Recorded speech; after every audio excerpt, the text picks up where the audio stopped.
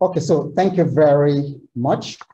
All right, so I want to observe that the network is compromised where Professor Akintoye, who is actually billed or who was billed to read the proclamation, where he is, the network is compromised, and we have done quite some bits to try to make it happen over the past couple of hours.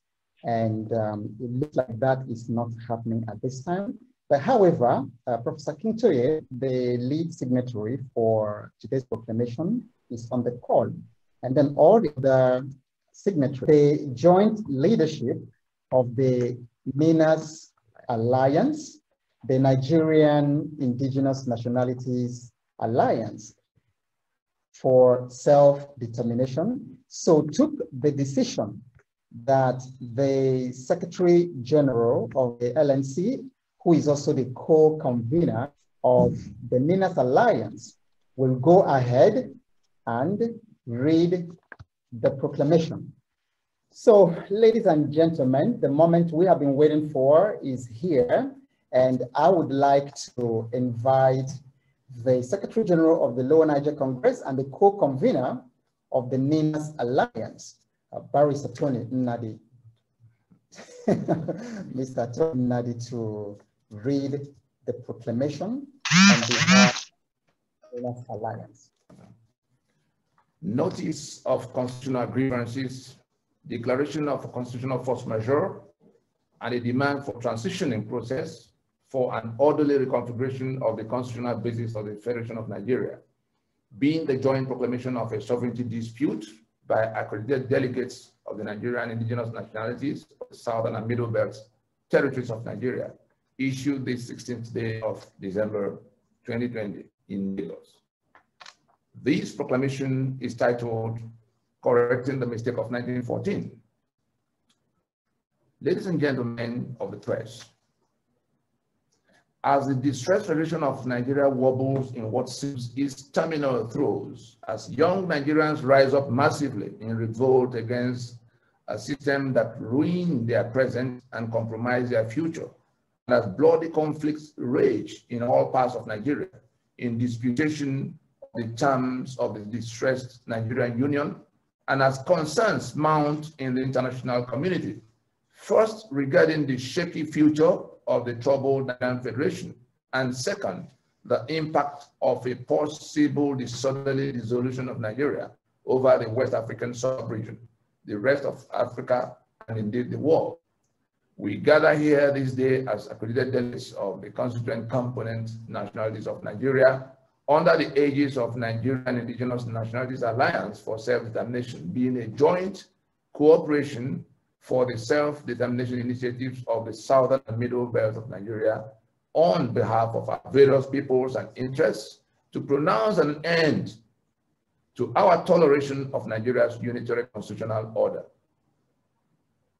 unilaterally imposed and forcefully maintained by a section of the Nigerian country in negation of the federal basis upon which Nigeria became one political union at independence in 1960, and in brutal subjugation of our collective sovereignties, currently being forcefully and fraudulently appropriated by the Nigerian state.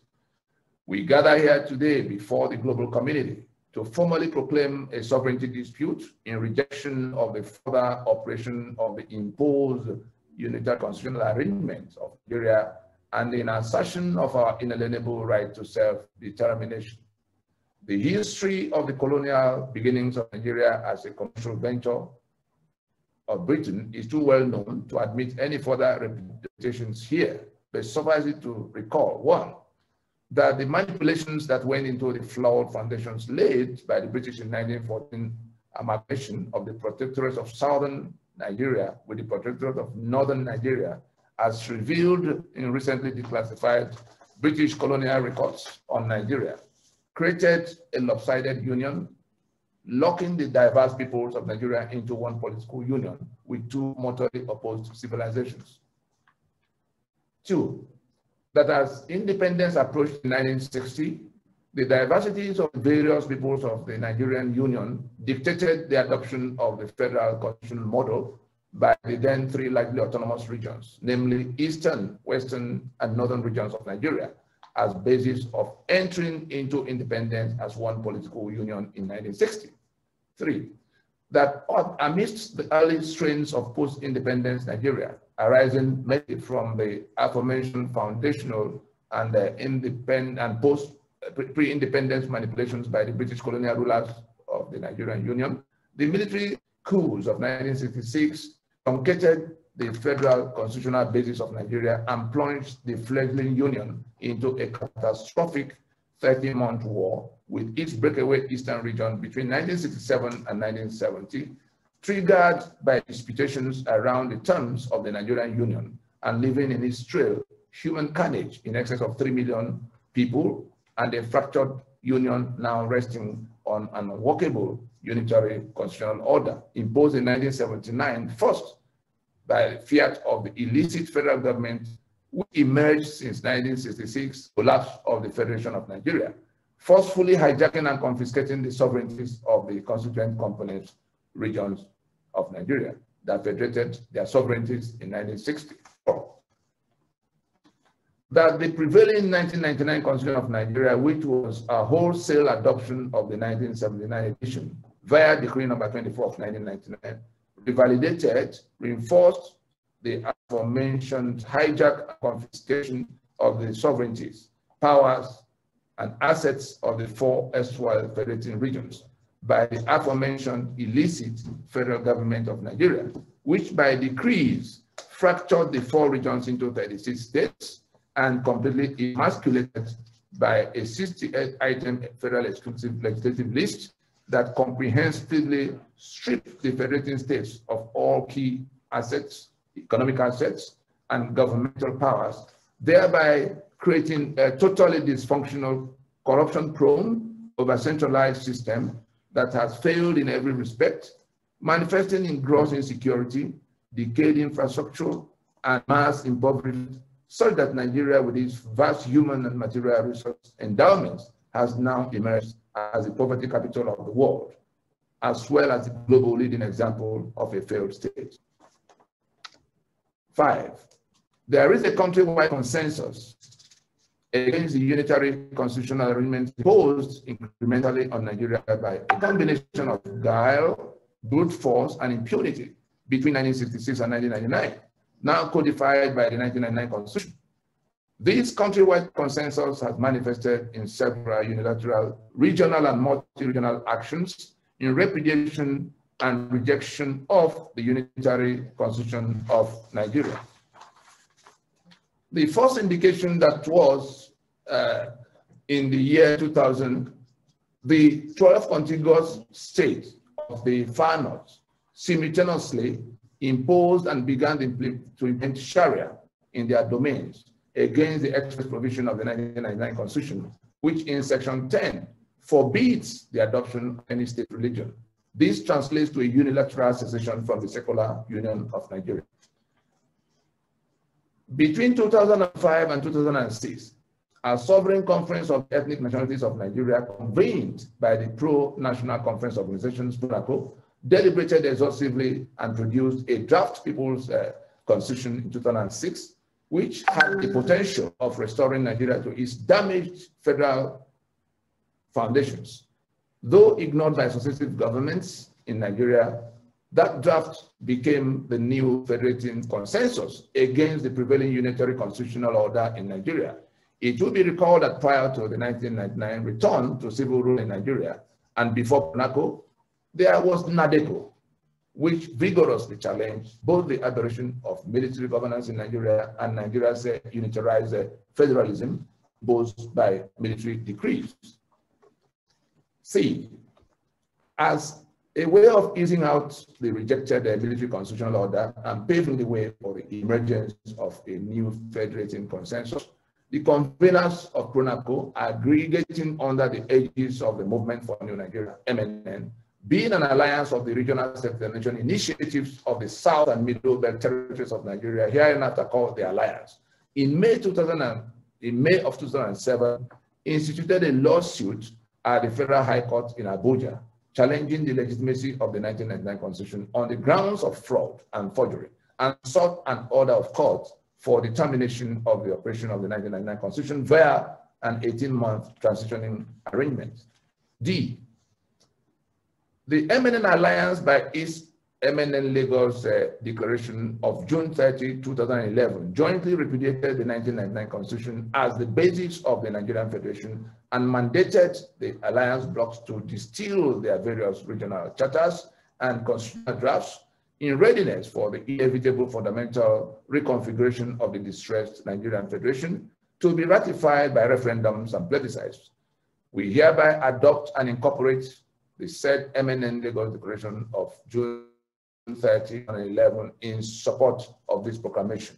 E, pursuant to the mandates of the eminent Lagos Declaration of June 30, 2011, the regional blocks of the eminent alliance convened their various regional solemn assemblies between 2015 and 2018, namely the April 27, 2015 solemn assembly of the peoples of the Lower Niger in Port Harcourt, that is the Southeast and South-South, that is Lower Niger Territory.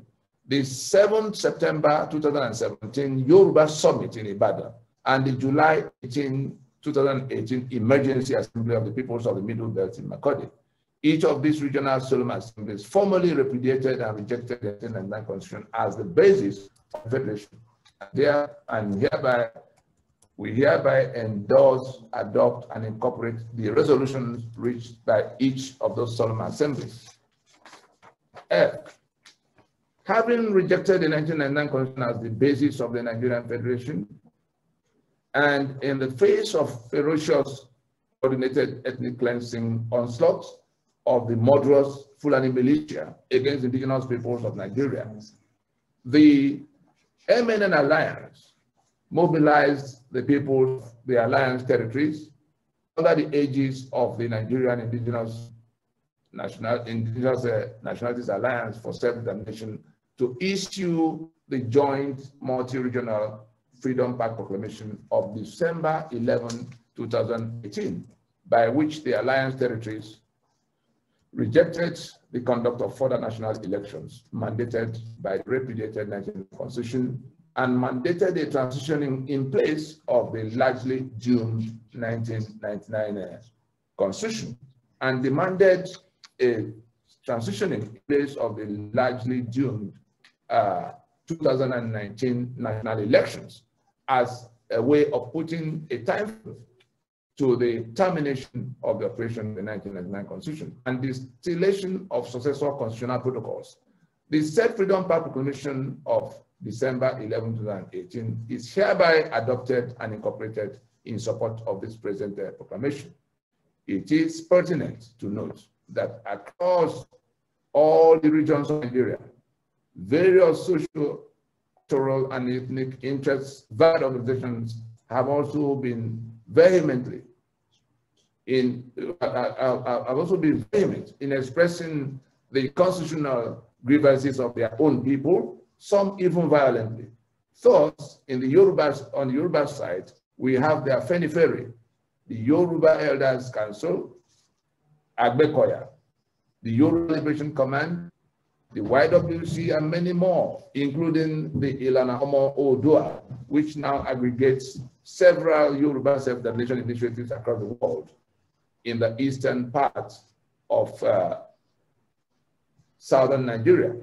We have Ohaneze, Movement for the Survival of the Ijaw ethnic nationality in the Niger Delta, that's Mosians, Ijaw National Congress, INC, Ijaw Youth Congress, DEF, Midwest Movement, the Delta People Volunteer Force, MEND, MASOB, IPOB, others in the Middle Belt. We have the Middle Belt Forum, the MBC, the SOCAPO, the Connector, and many others. Several notable statesmen in Nigeria, including General Olusegun Obasanjo and Yakubu Gowon, both former heads of states, have lent their voices to the urgent imperative of the fundamental reform of the damaged constitutional basis of Nigeria, warning that any further delay may lead to the catastrophic collapse of the distressed Nigerian Union. Nigeria's former defense minister, Lieutenant General Theophilus Danjuma, had also urged indigenous peoples of Nigeria facing the ethnic cleansing onslaught of the murderous Fulani invaders to defend themselves and their lands in the face of obvious collusion of the federal government of Nigeria and its armed forces with the Fulani invaders. In the aftermath of the October 2020 end-SARS protests, many, including the Nigerian Christian Elders Forum, now insist that Nigeria needs to be renegotiated. Between January and July of 2019, a delegation of the Alliance territories engaged the international community, especially stakeholder institutions in Washington, D.C., to alert the U.S. and the community of the degenerating security situation in Nigeria, where ISWAP, terror machinery of ISIS, made sweeping inroads into Nigeria and the Lake Chad Basin, Nigeria as its hub, with large-scale killings and dislodgement of Christian indigenous populations, mainly in the Middle Belt and the South, encouraged by what seems a manifestly sympathetic of Nigeria and its armed forces in circumstances that present terror-related concerns to the global community, particularly the United States. 3, specific constitutional grievances touching on the sovereignties of the constituent components of the distressed Federation of Nigeria, which are beyond the powers of the legislative mandate of the National Assembly of Nigeria or the federal government of Nigeria to unilaterally address. Let me repeat. Specific constitutional basis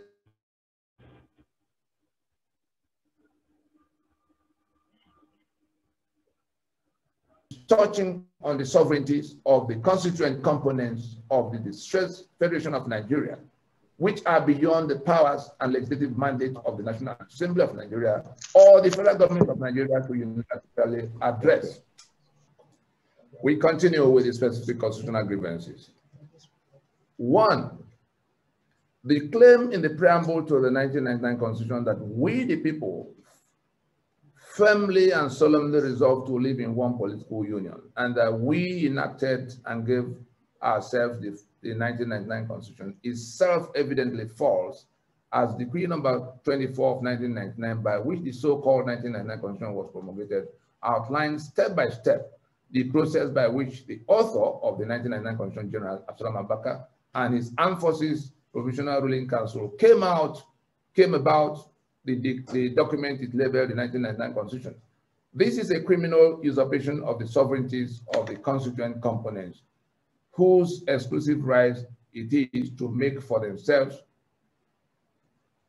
the constitution by which they will federate and be governed as an incident of their sovereignty, even by the admission of the 1999 Constitution as Section 14.2a, and I quote, "Sovereignty belongs to the people of Nigeria, from whom government through this constitution derive all its powers and authority. This is the fountain from which all other constitutional grievances flow, and there is no other remedy to this particular grievance than an autochthonous process by which the constituent components will submit their peoples and their lands into a union, and also stipulate the terms of that union to be ratified by referendums and plebiscites." We refer to Decree number 24 as incorporated into the 1999 Constitution and the preambular text of the 1999 Constitution. It's still there for everybody to see. The claim that we made the Constitution, that's the biggest complaint of the nationalities against that Constitution. 2, the second grievance. A federation is a union of constitutions, and Nigeria became a federation of 3 largely autonomous regions at independence in 1960, when those regions, each armed with its own constitution, agreed to federate into one political union after a series of negotiations at Lancaster House in London between 1957 and 1959. The Midwestern region became the 4th region of Nigeria in 1963 from a constitutional process. The 36 states and 774 local government structure unilaterally imposed by the 1999 Constitution fundamentally distorts the pre-1966 four-region federation, especially the power relations between the federating units and the federal government, which is supposed to be a creation of the federating units, rendering the Nigerian Union a unitary state away from the federal basis upon which the autonomous regions of the diverse peoples of Nigeria agreed to become one political union at independence. These imposed structures also create artificial permanent political majorities and permanent political minorities, irrespective of ground realities in terms of population and other key indices, with grave implications for representation in the places of decision-making as well as resource allocation, amongst other debilitations. There is no other viable remedy for this particular grievance than reverting to the national negotiated basis of federating in terms of formations and preferences ratified by referendums and plebiscites. Refer to the first schedule of part 1 of the 1999 Constitution. The summary of this particular grievance is that the formations in which the peoples agreed to relate have been fractured from 4 regions of 1966 to 36 states, in which the question of representation, resource allocation, and all kinds of things people expect in a federation have been compromised permanently against some in favor of others. The third ground of grievance, we've taken 2. The third ground of grievance is that the 68th item as federal exclusive legislative list is the mechanism by which the illicit federal government of Nigeria hijacked, confiscated, and sequestered the key economic assets, as well as the most important governmental powers and authority of the federating units. Federally confiscated assets include oil and gas assets, the vast maritime assets of the coastal territories, solid mineral, including iron ore, aluminum, coal, limestone, and a wide range of precious metals and stones. The federally confiscated powers include the power to generate and transmit electricity, the power to operate a police service, and other services that might require the use of arms, the power to build, own, or operate seaports, airports, railways, highways, etc. 68 items. Also confiscated are the powers of over banking, insurance, copyrights, patents, trademarks, pensions, prisons, posts, company incorporation, marriages, elections into federal and state offices. The list continues. Some of the worst consequences of this federal hijack and confiscation of powers and assets was the seizure of the federal government, by the federal government, of educational institutions, particularly the great universities developed by the then regions, which the federal government thoroughly degraded over the years. The same was the case with the manufacturing concerns established by the regions. The implication of this federal exclusive legislative list is that only the federal government shall have power and control over all the items listed, while the federating units are forbidden from anything coming under that list. To make things worse, even the few undertakings permitted the already emasculated states under the so-called concurrent list, 13 number, are expressly subjugated to the overriding powers of the federal government, such that any conflict between the federal government and the state government in respect of any matter on the concurrent list, the interests of the federal government will prevail. More than any other single cause, the disastrous consequences of this over-centralization of control over a large range of subject matters has been at the heart of Nigeria's arrested development and the total system dysfunction, especially when viewed against the backdrop of the rapid socio-economic development in the pre-1966 region of Nigeria, which owned, controlled, and worked their respective economic assets to the benefit of their own people, exercised most of the powers now sequestered from them by the so-called federal government.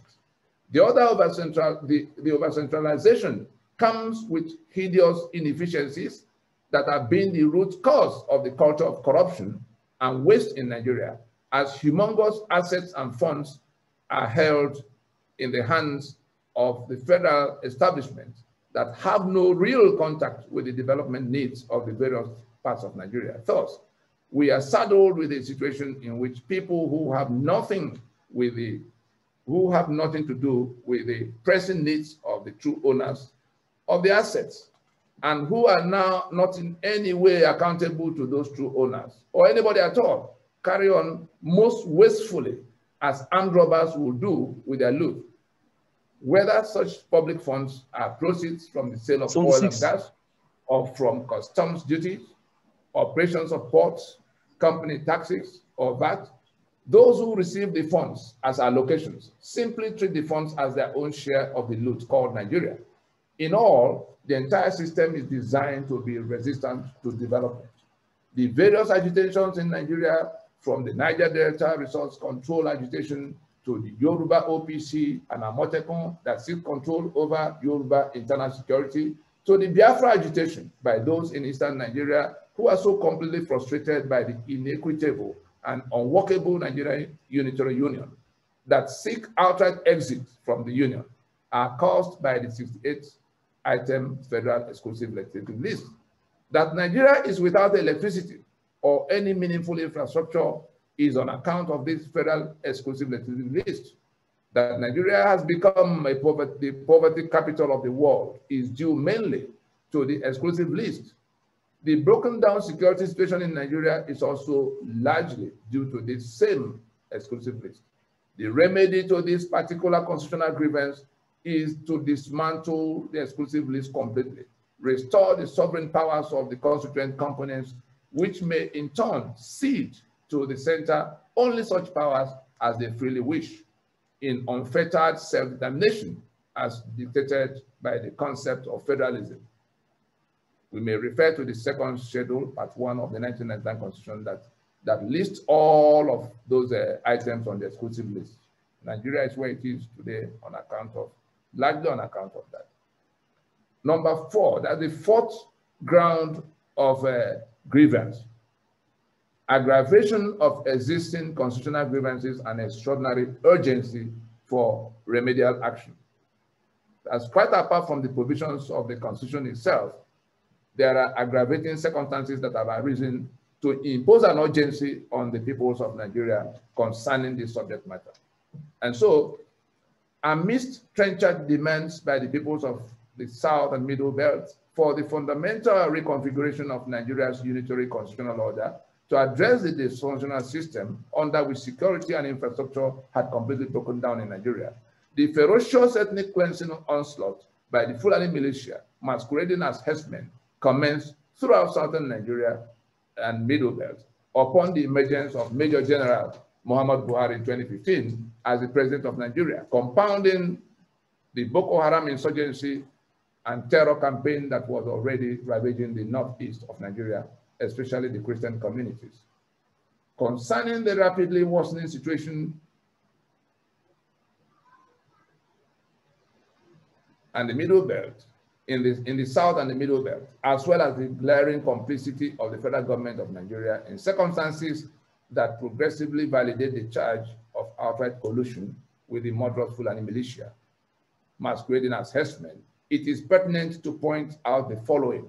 A, that as president and commander-in-chief of the armed forces of Nigeria, Muhammad Buhari, a Fulani himself, and the life grand patron of the Fulani Cattle Breeders Association, Magba, had asked the governor of Benue State, Samuel Otom, who had come to seek the federal government's intervention on the invasion of Benue State by Fulani herdsmen, to go home to his people and learn how to live in peace with the murderous Fulani herdsmen, who Buhari described as the Fulani of Benue.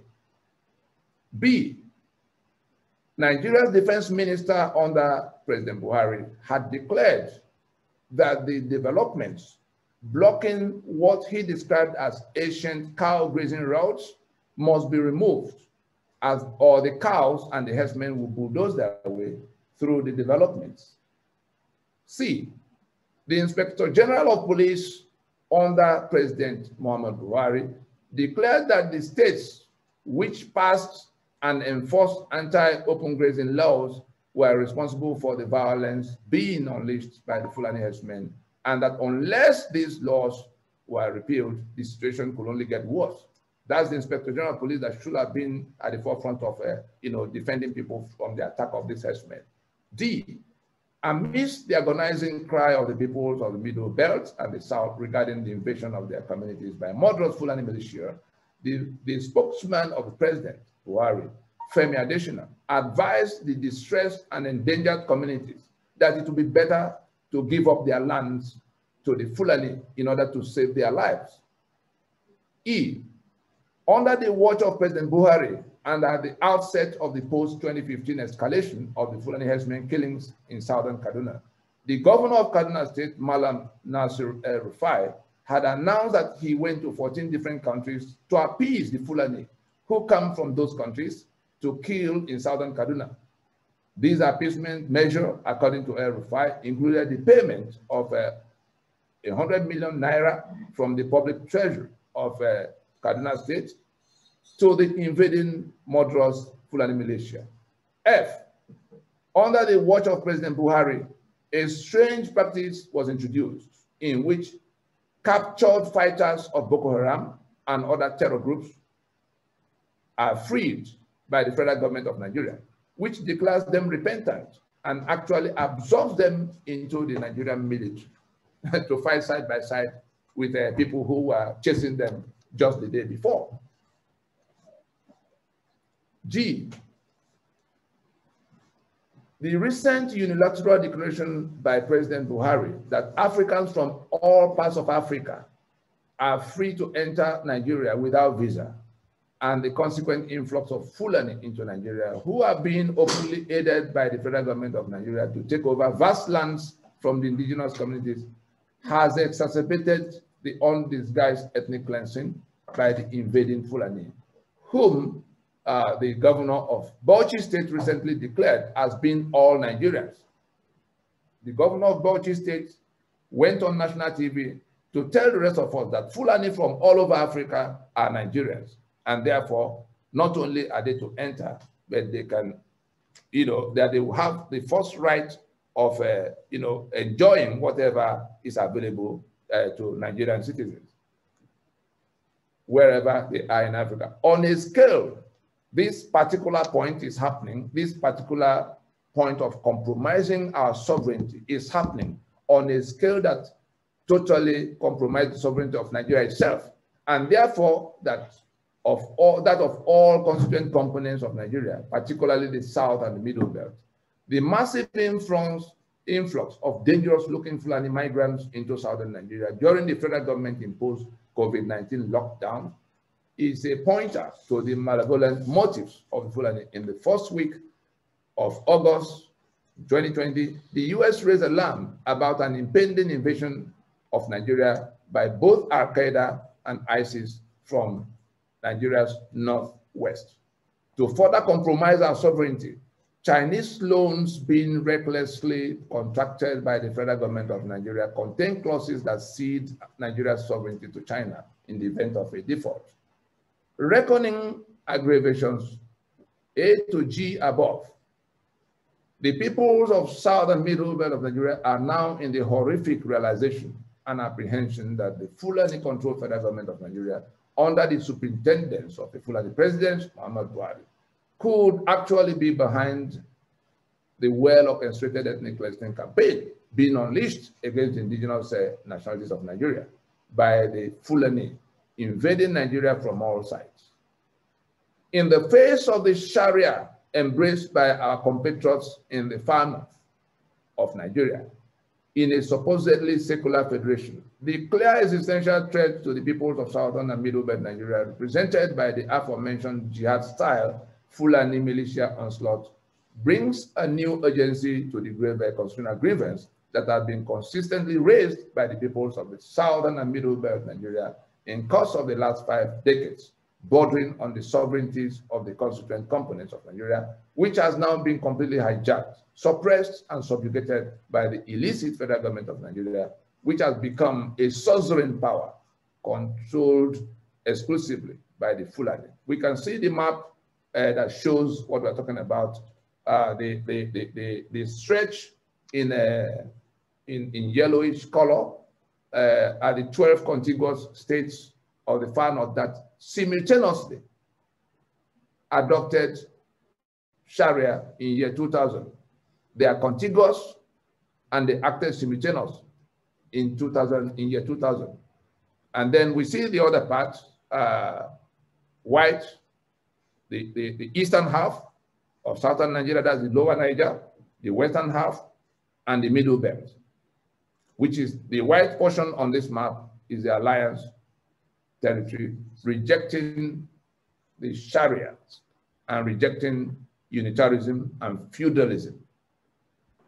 We continue. In the face of the Sharia embraced by our compatriots in the far north of Nigeria in a supposedly secular federation, the clear existential threat to the jihad-style Fulani militia onslaught brings a new urgency. Accordingly,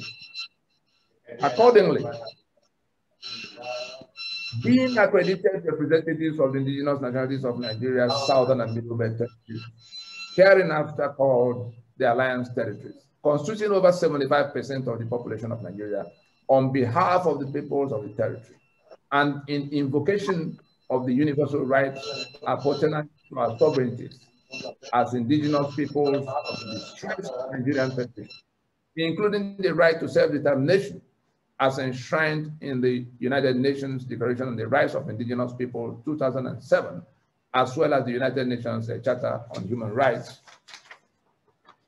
Having exhausted every democratic, people-driven process in seeking an orderly redress for the aforementioned grave constitutional grievances emanating from the unilateral imposition of a unitary constitutional order on our supposed federal union by a section of Nigeria that has also imposed Sharia in their own part of our supposed secular union.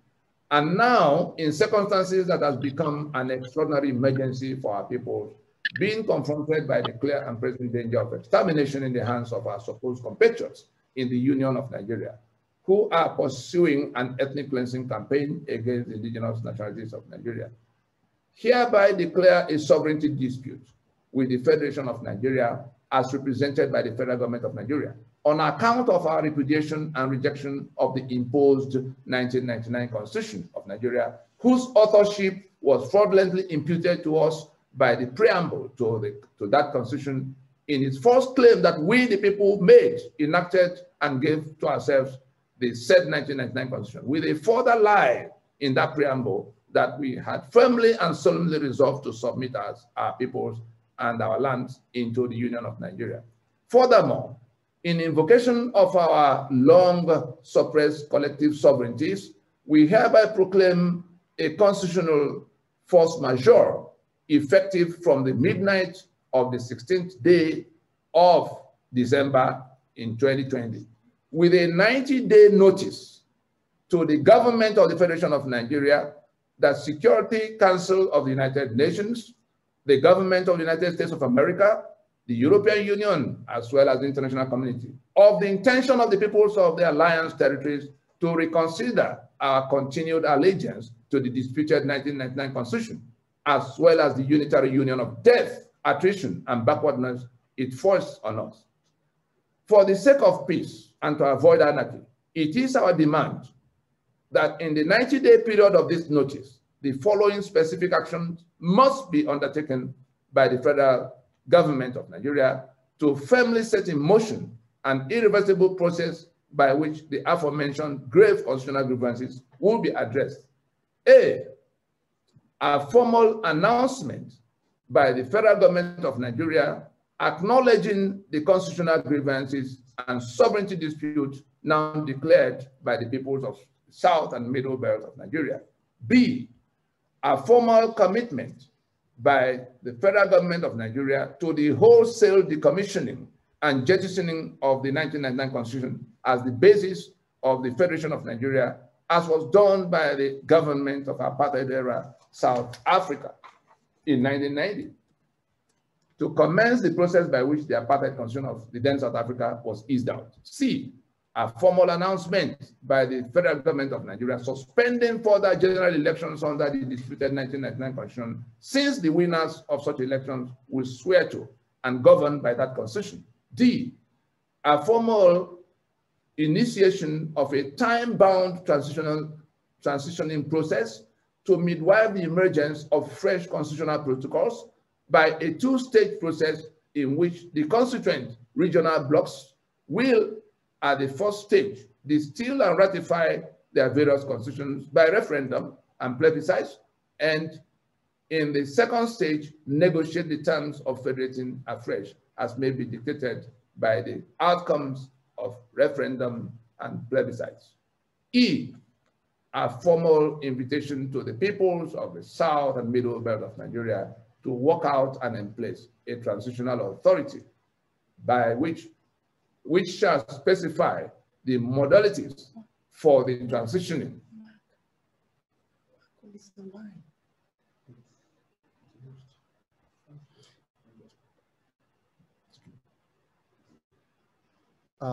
Mark Olise, please, could you unshare your screen? And the host, please, could you make sure that no one else has the access to share screen for the duration except us here, please. Thank you.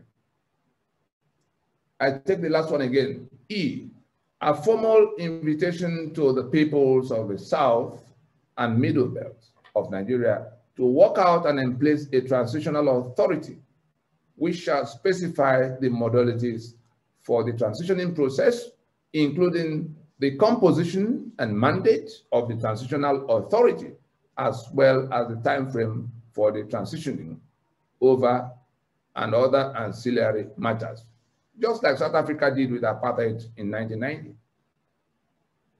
By this proclamation, let it be known to all, including the international money lenders, that Nigeria is now a disputed project, and that while the constituent components commit to honoring existing international debt obligations, we caution that whatever obligations may arise from any foreign loans contracted by the federal government of Nigeria from the date of this proclamation may come into controversy.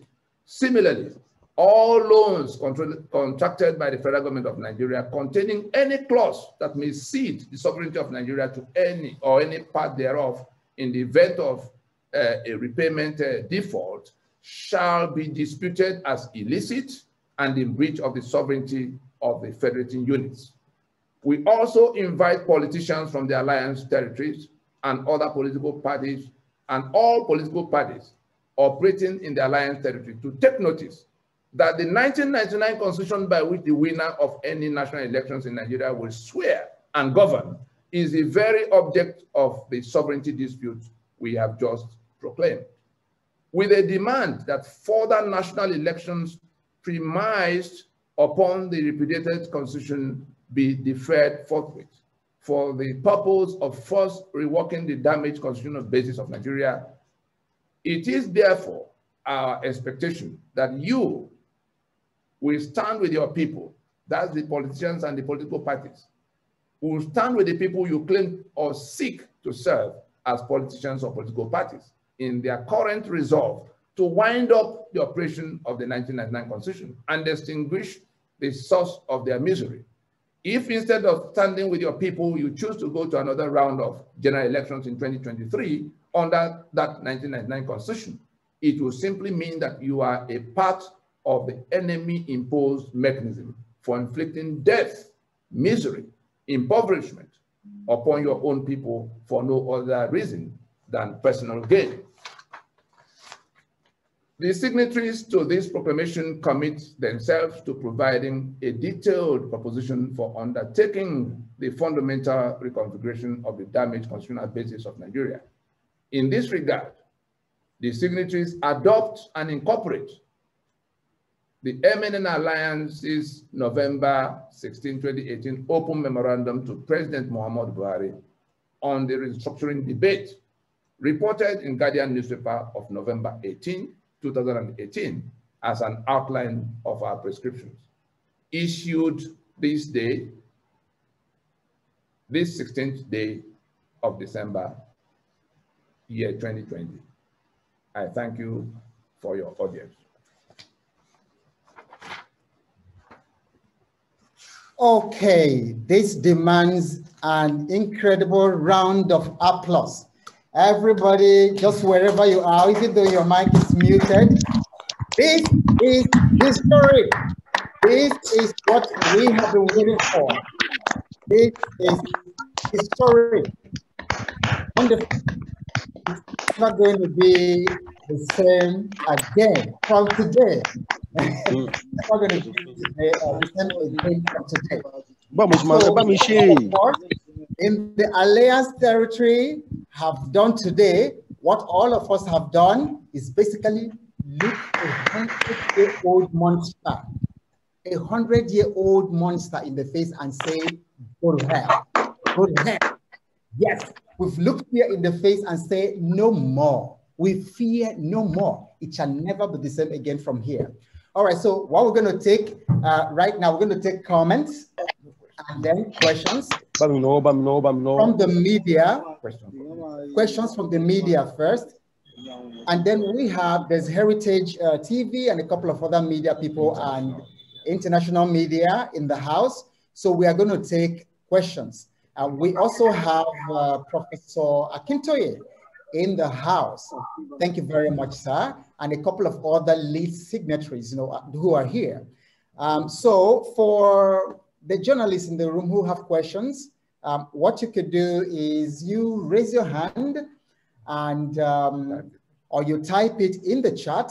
But if you raise your hand, the host can unmute you and then you speak. Otherwise, just go ahead and type your questions in the chat and then we will have your questions taken. Yes, so one already says, can we please share a soft copy of the declaration so that we can circulate it to Nigerians all over the world? Yes, with this proclamation, the soft copy is being released right now to all the media houses in Nigeria, internationally, and social media, and everyone on this call. We're also going to upload it before this call goes, and you can download it, right there from Zoom. Yes. Okay, so questions? Yes, we have been waiting for this day all our lives. Yes, I see that coming from Justice for All. Yes, Tunde Obo. This is the people taking over their land. And then in the chat I hear, I am dancing. Yes, this is a day to dance. Okay, so we're still waiting for questions or comments from the media first. So we're looking at the chat, so questions from the media first, and then we take from the rest of the house. Comments? Okay, and while we are waiting for the media and their questions, we'd also like to invite Professor Akintoye in the house to please unmute yourself and address the people. We thank you very much, Prof, for all the efforts that you made to make sure that everything goes well. But so here is technology. In spite of all your best effort, it didn't happen, but we're so honored that you are here in the room. So Professor Akintoye, please unmute your mic and then address the house. Thank you very much. Okay, and then the host can share Professor Akintoye's screen. Prof, you're still muted. Professor Akintoye. Prof is there. Prof, you're muted. No, Prof, I can see you hear us? but I'm trying to find him. There's a lot of people in the meeting. So, oh yes, there he is. Okay. Professor Akintoye. Yes. Yeah, Professor Akintoye. Okay, there is nothing more to add at this point than to say that this is the turning of the tide of history for the peoples of the South and the Middle Belt. We have endured suppression in the country that we belong to. And we have done everything possible, everything sensible, everything peaceful to address it. But we have been turned down and treated as if our voices don't matter. Now we are telling the world that our voices matter. And from this point, there is no turning back.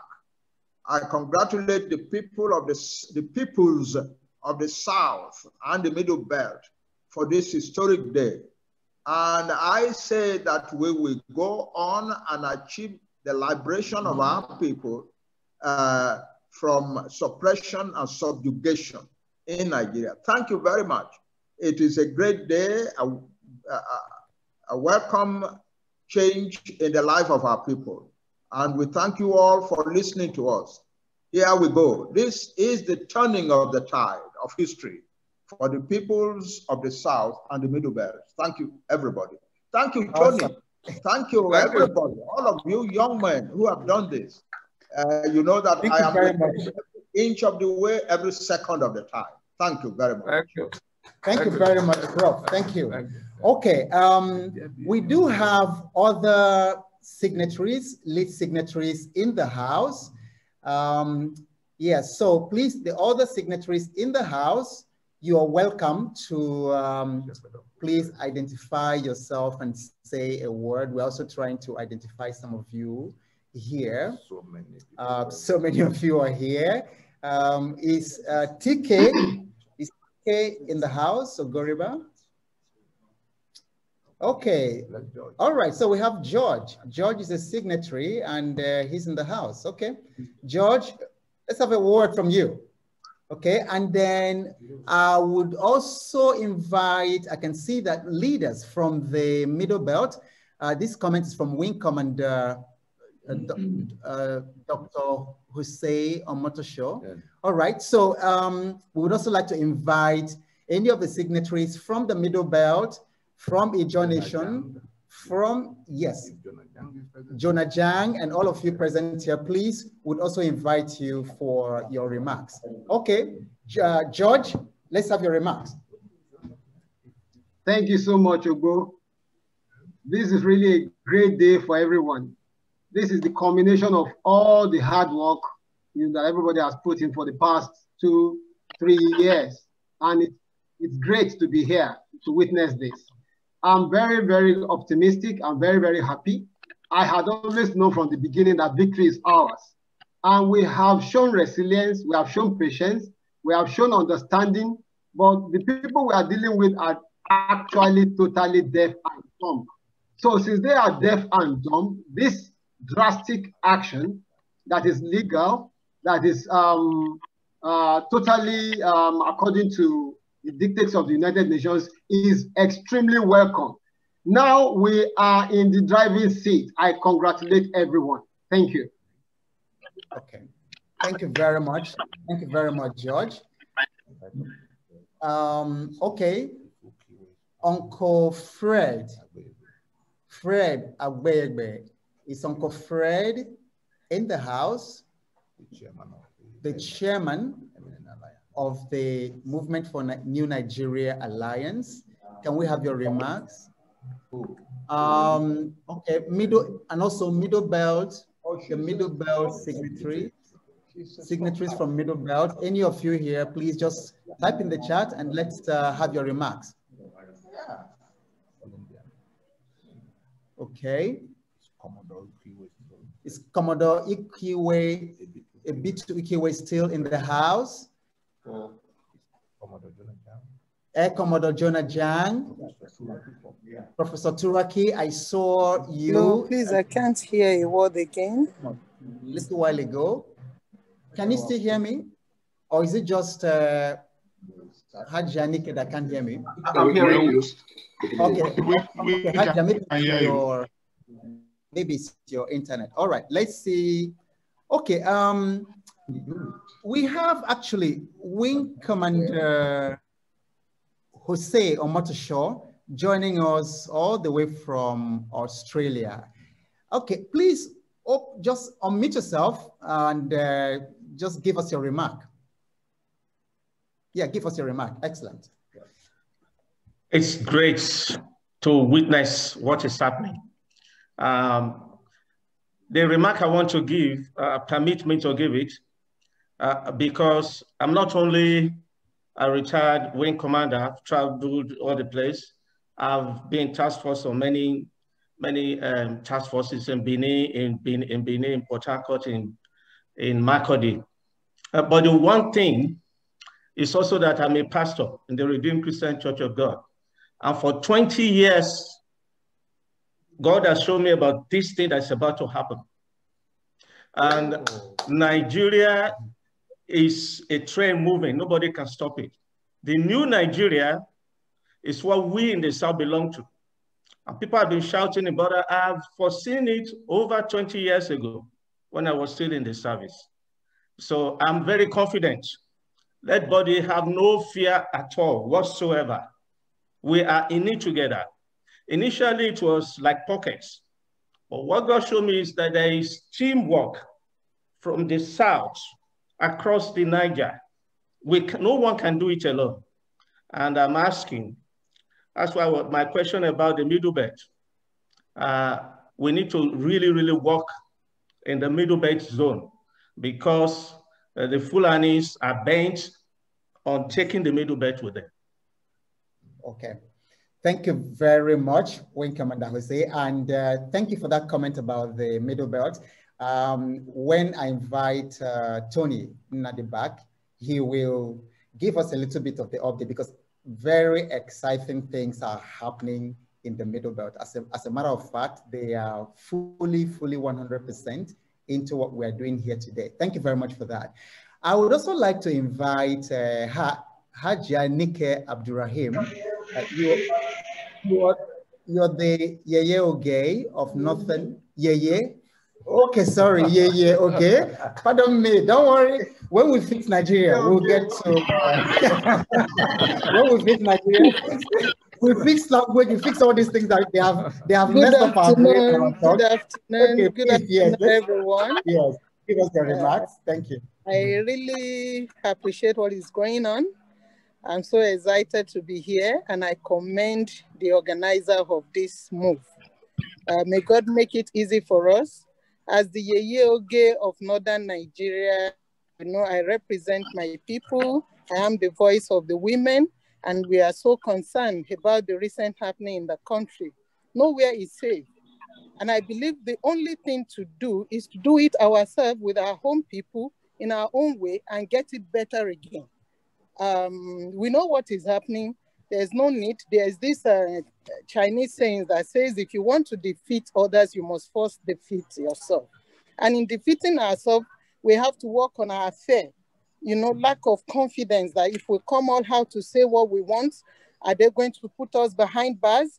If they don't put Nelson Mandela behind bars, a lot of good things won't happen in his country. So we should defeat that and then move ahead according to plan and work together as a team to achieve this feat. And I believe we are going to, you know, do great. We are going to achieve it by the grace of God. Our parents prayed for it. We prayed for it because we know what is happening with our own children. Nothing is working in this country called Nigeria anymore. So whatever is going to take, if it has to be to segregate, then let's do it without fear. Please, count me in on this. Thank you so much. Awesome. So thank you very much indeed. As the former president of the United States said in moments like this, he said that there's nothing to fear but fear itself. And what we've just done today is defeat fear because there was nothing before us other than fear. So thank you for that very excellent comment. And if he says today is the turning point, power must go back to the people. Ray Chukwemeka says, throughout the night, I saw myself participating in this historic event. I am most grateful to God for allowing me to see this day. All right, do we still have any other late signatory in the house? Would like you to, yes, I think I just saw Reverend Palm. Okay. Yes, Reverend James Palm, please, your remarks. Please unmute yourself. Johnny, please unmute Reverend Palm and let's have your remarks, sir. Awesome. Oh, we can hear him. We can hear him. He's speaking, but we can't hear him. Please unmute him and then let him unmute himself. Okay, Reverend Pam, can you go ahead? Okay, we're still having some audio challenge with Reverend Pam, who also happens to be one of the lead signatories from the Middle Belt. Okay, all right. Oh, you can hear, I see a thumbs up. Mike is here. Okay. Can you all hear Reverend Pam? Reverend Pam is speaking, but we can't hear him from here. Or is it just us? Okay. All right. We also have Mike. Mike, can you? We can hear him too. Okay. Mike, can you unmute yourself and give your remarks? I think we also have Mike, who happens to be a signatory as well. Okay, you can hear him as well. Okay. All right. So, Tony, why don't you go ahead and take a couple of questions or comments that have already arisen from the media in the chat. One of them was, before we take this ones, somebody made, the wing commander made a comment about the Middle Belt. Can you give us some update, not just the Middle Belt, but the other parts of the alliance, how everybody, and I know in the past couple of days, you've been traveling all over the whole place and engaging. Give our people a sense of the level of deep engagement that, because it's easy to think that it's just people on this call, you know, and maybe a few other people. Just give us some idea about the deep engagement with the people, the owners of the land that has happened in the past couple of days. Right. What we see today is a culmination of a 21-year journey that began right in 1999. So let's mute ourselves and hear ourselves. Dikirulahi, please mute yourself. We can hear you. Dikirulahi, please mute yourself. Thank you. So as it were, the event we see today is a culmination of a 21-year process that began right from the point the 1999 Constitution was introduced.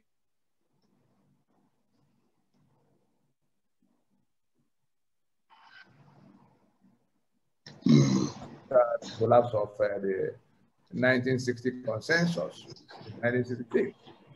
And it came in 5 phases that is now at the terminal phase.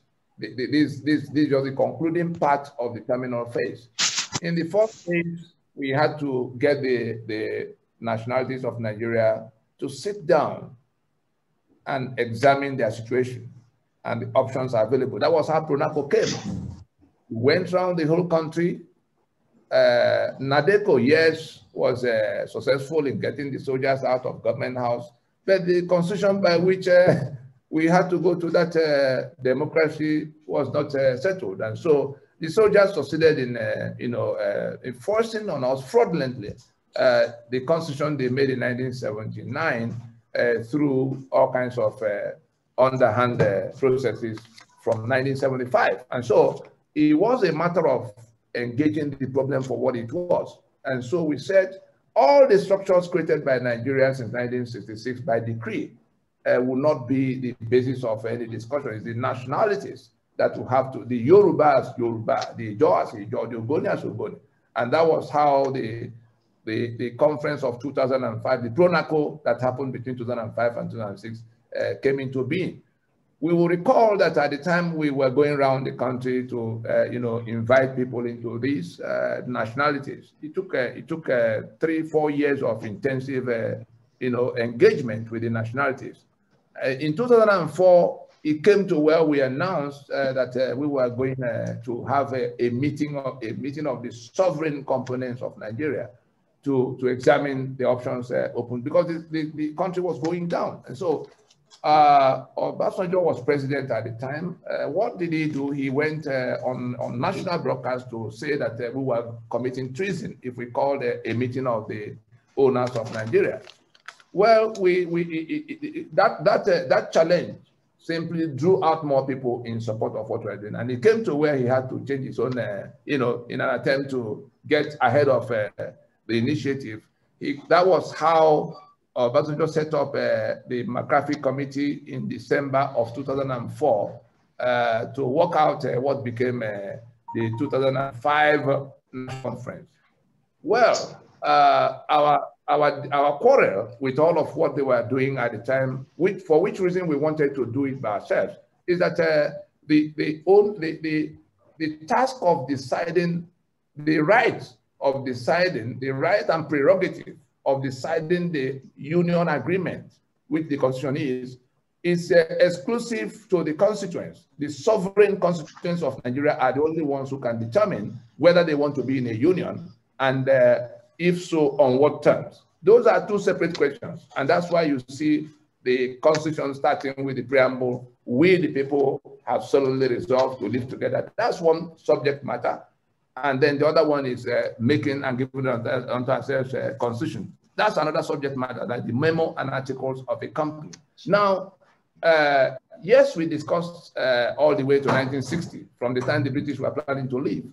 But that agreement, union agreement that was reached in Lancaster House, that Nigeria shall be a federation of autonomous regions that will have control and ownership over their assets, contributing for the upkeep of the center, and generally, a secular union.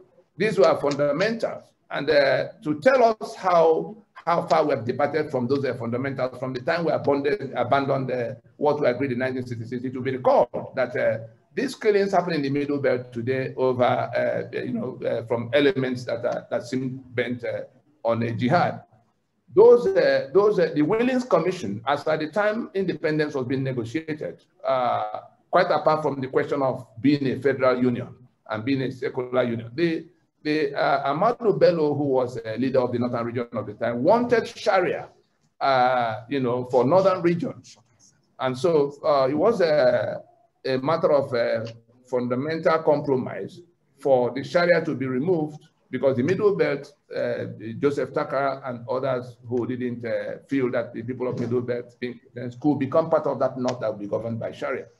So the Willings Commission did draw up a compromise in which Sharia was removed and a penal code in place as the basis of Middle Belt that could have been a region of its own at the time, becoming a part of Nigeria. And so when in year 2000, that fundamental compromise was toppled and Sharia imposed, it simply amounted to a secession from the secular union.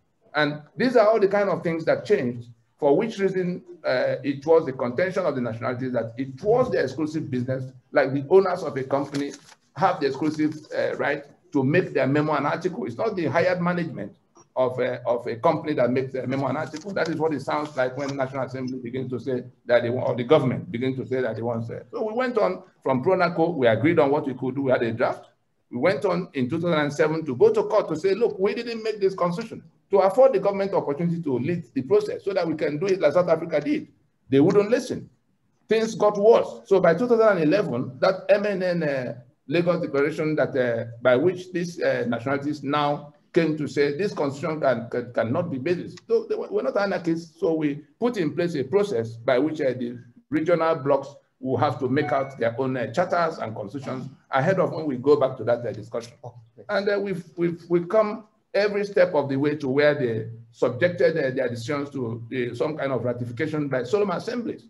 It was when they had finished all those solemn assemblies that they came back in Lagos in 2018, December 11, to declare the Freedom Park Proclamation that now is being implemented from today. They decided that they will not go to any further elections under the constitution that made them slaves in their land.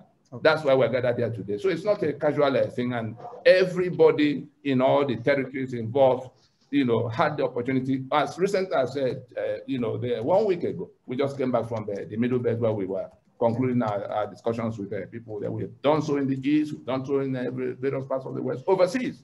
Our people in the diaspora, we sat down with them in town halls across the various countries. So that's how we got to where we are now. It's not a casual thing that just began yesterday. Okay.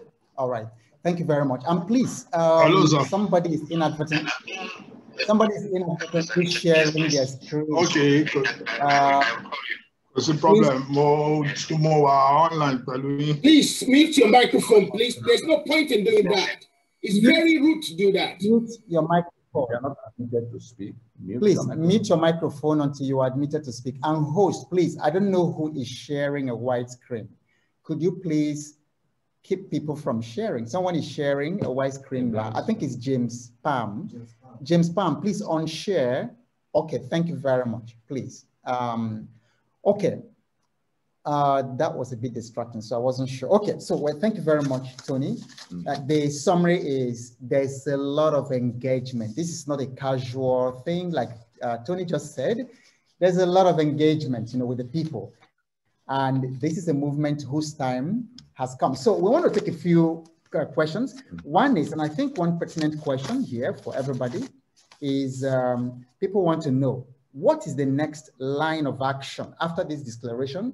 What is expected of us as citizens? What next? Just very briefly, give us succinctly.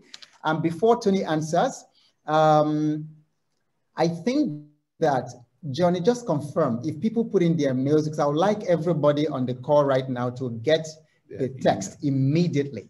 So if people put in their emails in the chat, Johnny, can you save them? Can you extract the emails? And so we can send out immediately. We can send out the text. I can. All right, so, okay, we'll save the chat and then extract the email. So everybody put your email address, and then immediately after this event, you are going to get the text as it is, and then you can begin to share.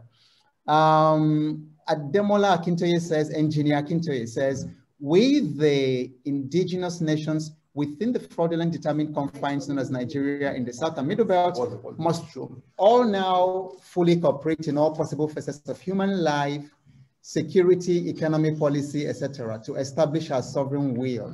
All right, very good, excellent message. And that is why we are here today. So briefly, what next? Right, before I go to that, before I go to the what next, Professor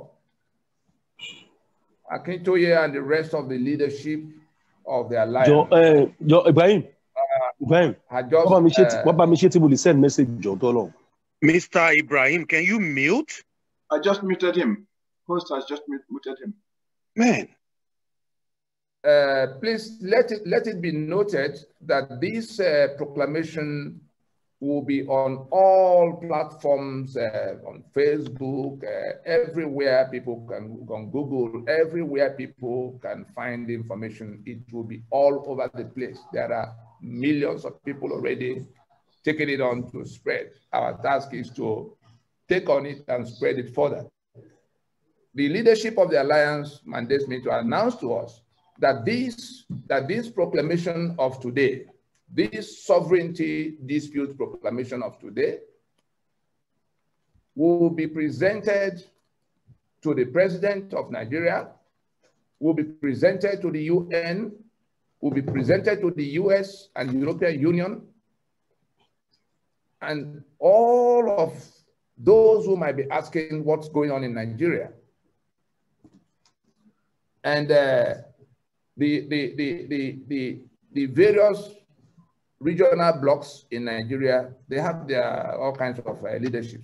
Everybody will have to, those who are fed up with Nigeria, those who are fed up with Nigeria, who now want to become countries of their own, this data will be presented to them to examine whether the answer to their problem is there. Those who want Biafra, those who want a republic, those who want restructuring, those who want resource control, those who say there should be good governance.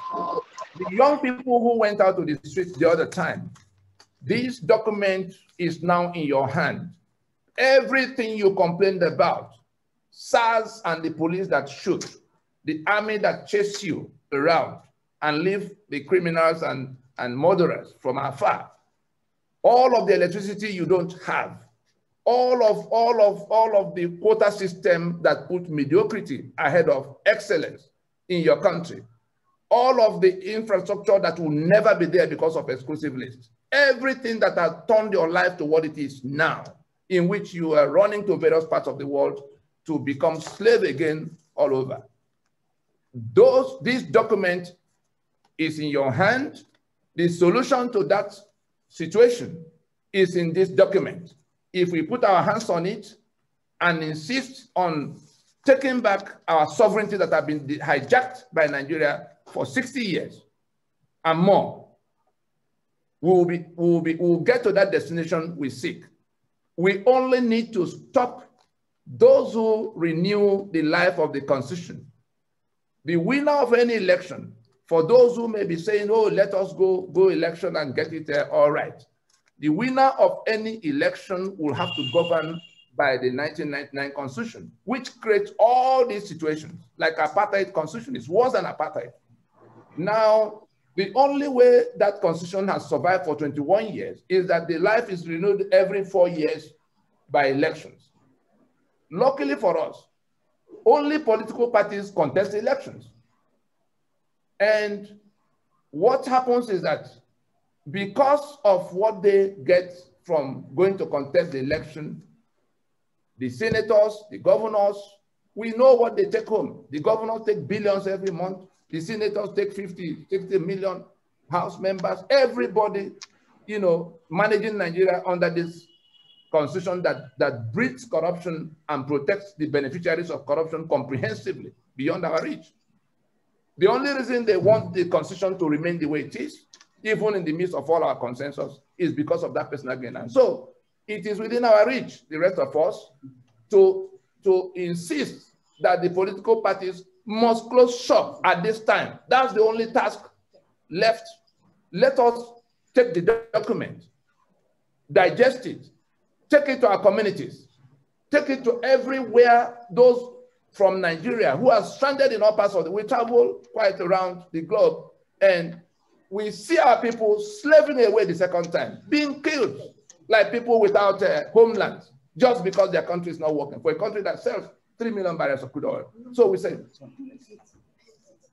we are saying that it is within our reach. What we have to do is to digest this information and spread it amongst our people. The action we need to take is to insist that the political parties must shut down any further preparations towards any elections, must close shop, so that we can go and, you know, rework the constitution by which the winner of any elections will have to go. If we do this, it won't take us 3 months to get to the end of all these problems. Absolutely. If we fail to do it, they will drag us to another election, have another 4 years, and we'll have ourselves to blame if they get another 4 years. God forbid, because what has started, we're going to complete. Okay. Right. So there's just one comment. Just one very brief comment, Tony.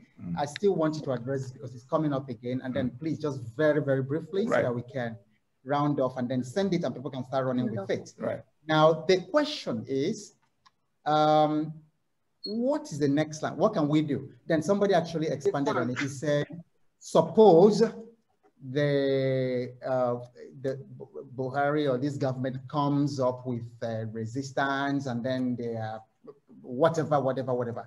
You know, what's that? They don't want this to end, you know, just us talking about it. So what is the next? And the right to self-determination is inalienable, according to the UN instrument on the subject. The remedy available to Nigerians today in all of what they are suffering is in self-determination. The constitution we have on the table today was imposed in the name of our self-determination. Okay. And what we need to do right now is to insist that this constitution cannot be basis of the union going further, and therefore anybody discussing election in your neighborhood is telling you, I want you to remain the slave you are. I want you to be available to be killed. I want you to operate without electricity. I want mediocrity to continue to rule over your excellence. And so it is within our reach to just face those political parties and tell them, this far, no more. To close shop. We don't need to go to any far place. In all the street corners, where they operate. The only reason they are there is that they are planning to take their turn in this robbery enterprise that Nigeria has become under this constitution. Nigeria has become a criminal enterprise. All right, so I want to thank you very much, Tony. One last item. All of those who may wish to be a part of this, from this evening, I will opened an online petition in which everybody can become signatory to this document by just clicking in their names on that online petition. And there's a website already deployed to receive everybody who may want to know what's going on and want to participate. That website is called freedomfromnigeria.com. www.freedomfromnigeria.com. So the actions will include signing up to that petition, because we already have about 20 million people whose signatures have been processed for the UN, so that the whole world can see that we are together in making this demand. Let it also be noted that we are not anarchists. Our quarrel is not with the government. We are not asking them to leave government house. The 5 points of demand center around a plan for transitioning, an orderly transitioning away from the constitution of death towards the constitution of life, as we may determine in our sovereignty, in our right to self-determination. And therefore, just like South Africa did, before somebody comes saying that we want to come and take over, we are not interested. No, anybody who is interested in going to government house under this constitution is a criminal that his own people should try to stop from going to sell him to the enemy that wants to keep everybody in bondage. And so it is a matter of asking that we go the option Frederick de Klerk adopted for apartheid South Africa in 1990, to agree that we have not made a constitution, to agree that the one that is imposed is not working. Luckily, the National Assembly a few weeks ago owned up to the reality that the question of constitution making is beyond their powers. If the Vice President of Nigeria in late September raised an alarm that the walls of Nigeria are cracked, we went on 2 days after to tell the country that those cracks are coming from the damaged constitutional basis. We are all trapped in that house.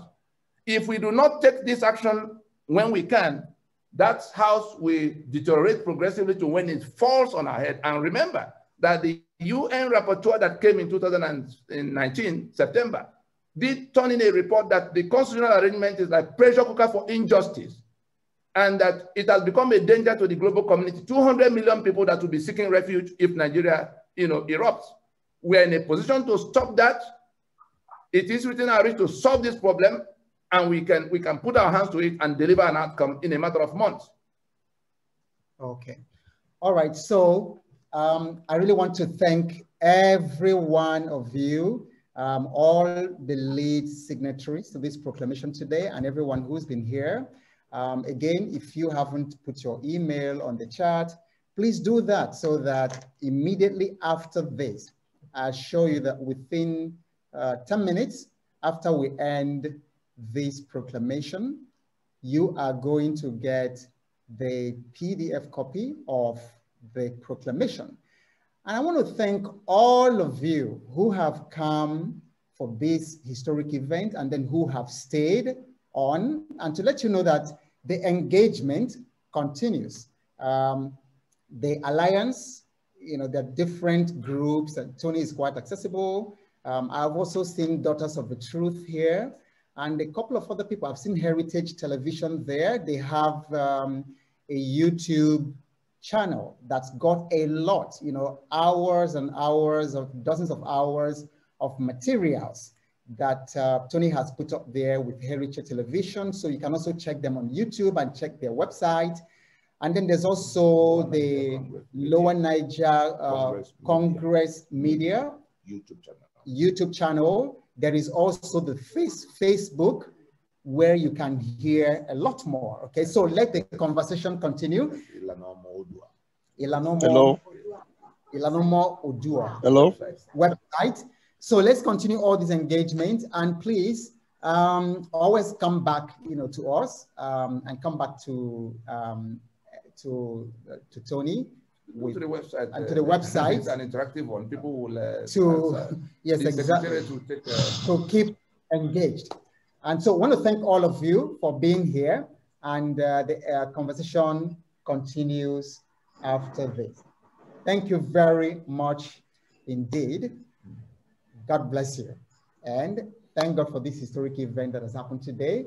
And God bless you. You hear from us as soon as it's important to hear from us again. Okay, bye for now. Can we put a couple of questions up? Because I've got some few questions that need to be addressed, please, if possible. Yes. It's from Heritage TV. That's correct. It's from Heritage Television, because my partners in the UK are waiting for me to address these questions, please, if possible, only if possible. Let's do it this way. We can move on to the Heritage TV UK as you synergize with the other, media houses for a program to dissect what has been put on the table. The draft is already sent to your outfit and the other journalists and media houses present.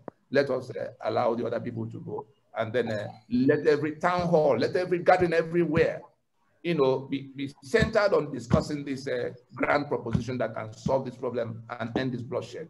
Thank you all. Thank you all very much, and thank you, Johnny, for listening. Thank you. Thank you. Would you let Heritage